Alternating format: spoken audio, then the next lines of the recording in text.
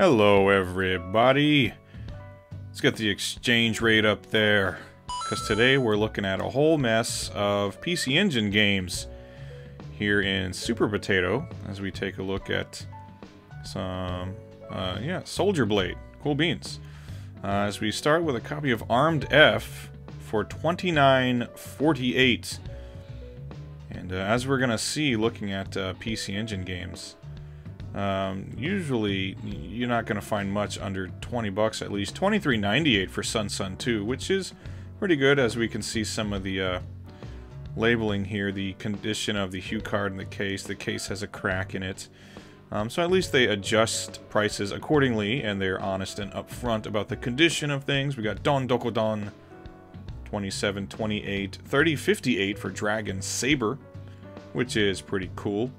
And, hey, a rare occasion, $12.98 for Fantasy Zone, which with the exchange rate right now, that's maybe like a little under 12 bucks. That's probably closer to 11 bucks, actually. So not so bad. And here we have something, well, I'm guessing this is something aftermarket, isn't it?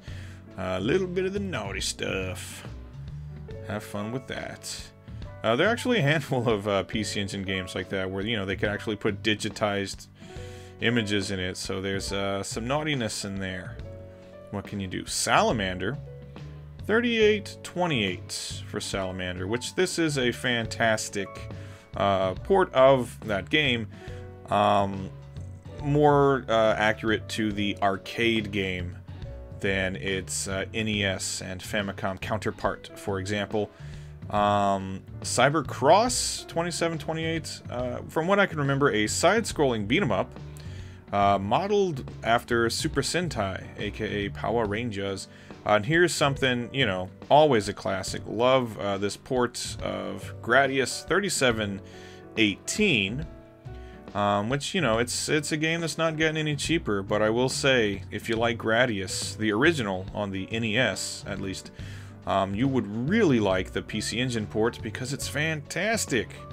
$12.98 for Galaga 88, another game that's pretty cheap usually, and then $38.28 for Gunhead, aka Blazing Lasers, which is just, you know, an amazing shooter by Compile, if I'm not mistaken. You know, masters of these shoot-em-ups though they are. We got some other stuff here. We had some F1 things and blah blah blah. World Gambler AV Poker. Poker? Where? That's what she said. Yeah, so some more of that adult stuff. A little bit smutty, but I'm kind of a smutty person sometimes. Volfiv Adventure Island, $25.08. Pretty damn good game in its own right. Some Shogi. Don't know what I'm doing when it comes to some Shogi. Sinbad. Don't think I've ever played Sinbad. Super Volleyball. Alright. Of course, it can't hold a candle to Super Spike V-Ball, so don't even try. Why did anyone even keep making volleyball games after we already got Super Spike? Darius Plus, $27.28. Of course, anything with the name Darius in the title is gonna be some good stuff. Those are some classic shoot-em-ups. Very fun stuff.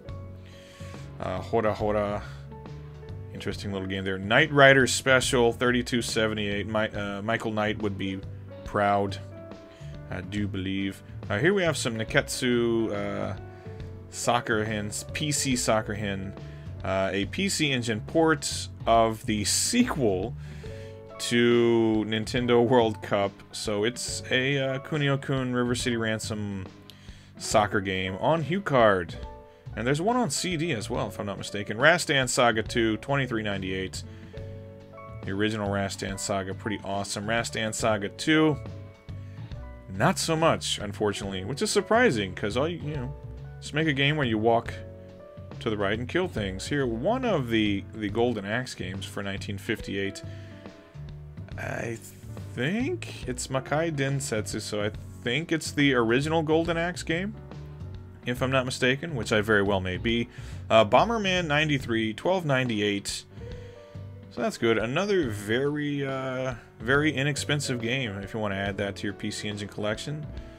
No more than 12 bucks. And then for $16.28, the original Bomberman. It's actually a little more expensive for the original Bomberman, but, you know, you gotta love that original cover. Looks like a kid drew it with crayons. Very, as they say, charming.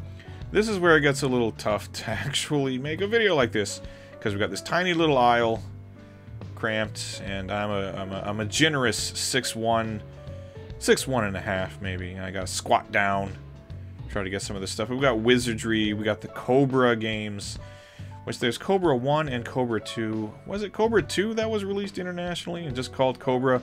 1078 for Far East of Eden 2 Manjimaru. Very popular, very big seller at the time of its release.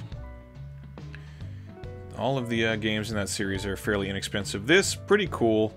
For $9.68, a factory-sealed copy of Panic Bomber, and they had a bunch of copies. Panic Bomber, those are some fun puzzle games.